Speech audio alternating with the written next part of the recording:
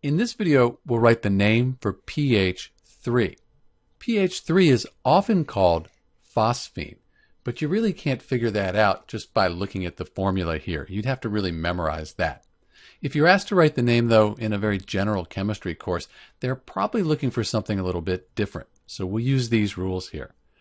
First off, we know that we have a molecular compound because we have two nonmetals. If you look at the periodic table here, you'll see phosphorus and then hydrogen. They're both nonmetals. So we have two nonmetals. It's a molecular compound, and we'll use the rules right here to write the name.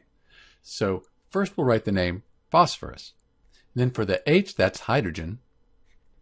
And we're going to change the ending of the second element right here to IDE. Now we need to show how many of each atom here we have. So we have one phosphorus. So for the first element, you don't do anything if you only have one. It's just phosphorus.